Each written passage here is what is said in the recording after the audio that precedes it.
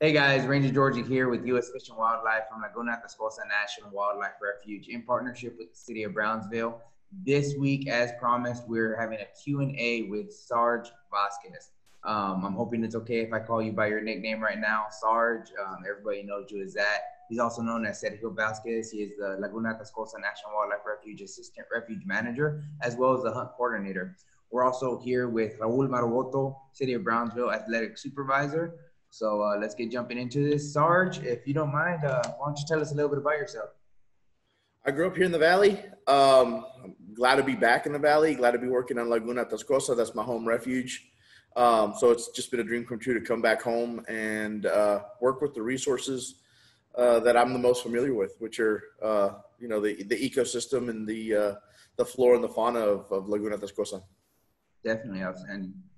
That's awesome. So we know now that obviously you're the hunt coordinator at Laguna Atascosa. And for myself, we spoke earlier in the intro for this hunting week is I'm only used to, or the only type of hunting that I've done is waterfowl and bird, so for like white-winged dove hunting and stuff like that. So I'm really interested in this particular week. And one of the questions that we wanted to ask is what hunting opportunities are offered at Laguna?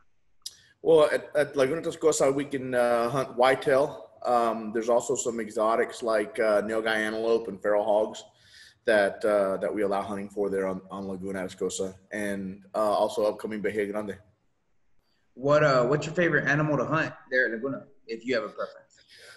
It's going to be whitetail deer. I always grew up living in close proximity to the infamous King Ranch.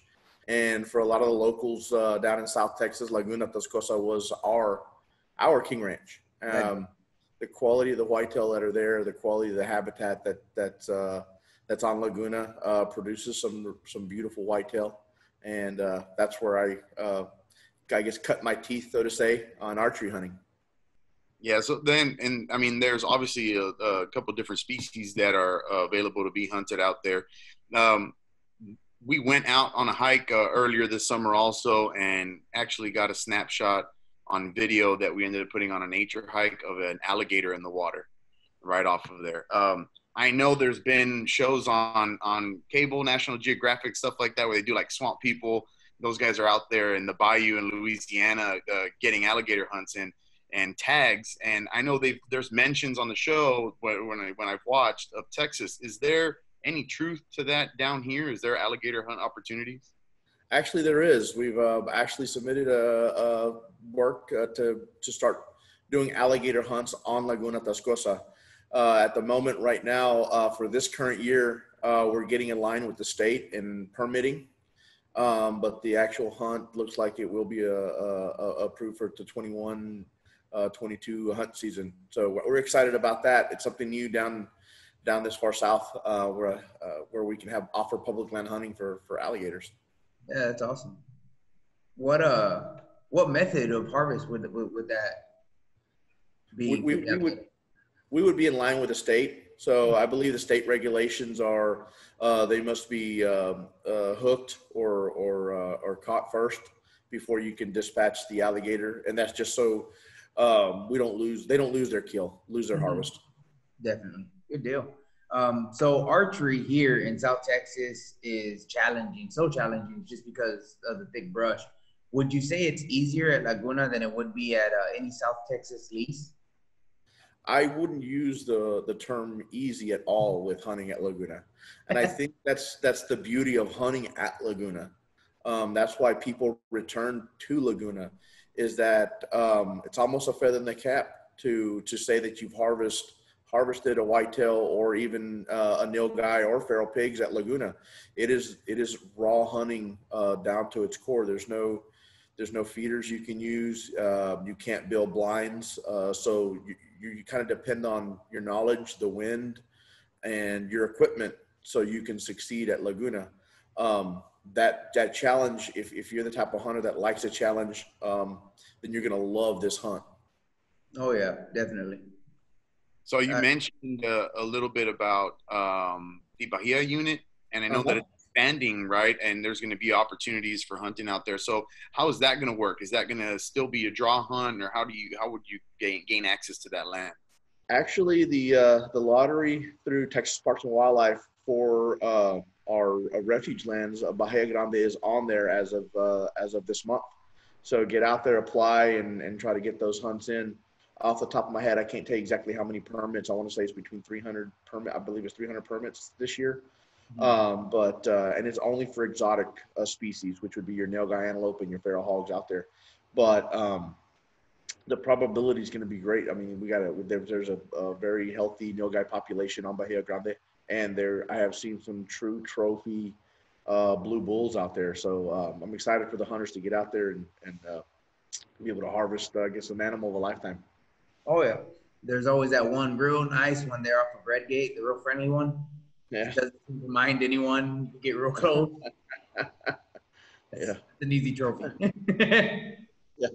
So, as a rookie hunter, is there any tips you would like to give anybody who it's their first time doing one of the draw hunts there at Laguna? I think the first thing that people don't realize when they come to Laguna, and I say this in a way where it's one of the hardest hunts that people will ever be on. And I think because not so much is it physically challenging. It is if you decide to walk in 5 miles. What you pack in, you've got to pack out. And if you harvest something, then you're looking at a 2-3 mile if you want to go that far in hunt. But it's also the mental aspect. This is a draw hunt, and there's no just set space that belongs to you. It belongs to everybody. And I think when you're out there hunting, most hunters like it quiet, no noise. They want to be by themselves, and all of a sudden, here comes another hunter walking by that has no. I mean, you're camoed up. You don't want to be seen. So somebody walks right by you, and then, I mean, you really can't be upset that they're disturbing your hunt because it's public land. And that's part of the challenge, part of the mental aspect of that, not to let that distract you because, I mean, we are a national refuge, and there are people usually hiking and biking on the refuge, so animals are aware of that. So, like, challenging physically in the mornings, depending on the day, it could be, in the high 30s, and then by the afternoon it may be 80 degrees. And so, like I said, you've got to be prepared, drink water, and do all those things that you've got to be aware of. So that's the challenging aspect of Laguna. Yeah, all good tips, all good tips. So out of all the refuges, is there any units that are better for harvesting deer, hog, or nilgai? I mean, for each of them, is there one that's better than any other? Definitely. I mean, I would prioritize one unit over another because what draws me to a certain unit might not draw another hunter. But you also know your species, do some homework, and know what type of habitat they like. And you can see that habitat on an aerial map. Get on Google Earth, and you can see, your whitetail might hang out in your thicker brush, where your nilgai might hang out in your more open savanna area. So, or prairie, coastal prairie. So you can kind of pick and choose and find your pockets, find your bottlenecks using Google Earth, and hopefully get set up on what you hope is a good trail. And you got to use your knowledge and your instinct, but find a fresh trail instead of an old trail. Good deal. What was the deciding factor for opening up Bahia Grande unit to hunting? I feel like it's been in the works for quite some time, and now that it finally is up to opening for hunting, what was one of the deciding factors? I think the public deserves to have access to public lands, and one of the one of the presidential initiatives this year, or since this administration has been in, is opening those public lands to hunting, hunting and fishing. And we have a pretty big land unit that the public wants access to, and we finally got the work done to have the ability to open up that unit, and glad to offer it to the public to come out and hunt. Yeah, it's a good thing, man. It's amazing. I can't wait. It's gonna be fun. So, given all the acreage that Laguna encompasses, how healthy is the population of harvestable animals there? Well, we try to. With COVID going on, it was hard to end up doing our spring spotlight survey. I don't know how we're gonna be able to do our fall spotlight survey, but in the past. We've kind of had, you know, kind of a pretty sustainable population of whitetail. And we kind of use those same methods to get a population estimate of nilgai as well. And we kind of want to make sure we don't fall below a certain threshold. But as long as we're kind of in that good area for whitetail, you know, we'll keep offering those hunts at the degree that we do. So I know that you've already hunted Laguna. Do you have any favorite memories of you hunting there? I will tell you that there was this one story, and I don't know if it was a favorite memory, but it's one of my most memorable memories. I was with my best friend Mike Salas and his brother-in-law, and we kind of teamed up together to hunt this edge, as you will, and we kind of got all set up, and I got my rattling horns out, and I started rattling, and when I looked up, this just beautiful 10-point, he was probably in the 150-inch range, just a really good-looking deer was coming right into me, and I just remember looking over, and about 120 to 130 yards to the east of me was my best friend Mike and his tripod, and then another 100-something yards was Marcelo, and they were all watching this deer walk right into me, and all of a sudden my phone rang, and the deer looked up, and they didn't realize my phone rang, and the deer looked up, you know, blew, and then turned around and ran away. So the first thing they come down, like, what happened, man? That dude was coming right in. He was about 50 yards. I said, my mother-in-law had called me checking on my wife because my wife was freaking we were expecting my first son.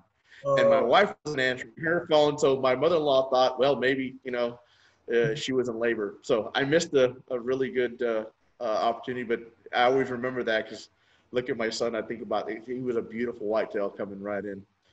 Oh, man, that's a heartbreak. That's but hard. I do still have, I do have a Laguna deer that I've harvested that, again, probably another high 140s 10-point that I'm really super proud of. Yeah, I mean that should be everyone's goal because they're out there.